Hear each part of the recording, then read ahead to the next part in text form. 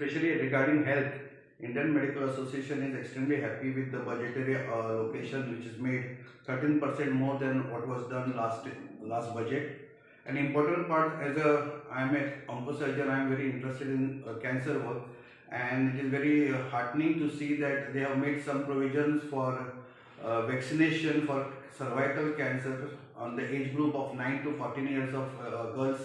which will be in future will be a very important aspect. It will decrease the chance of getting cervical cancer for all these young girls, and it will prevent the morbidity and mortality in for future.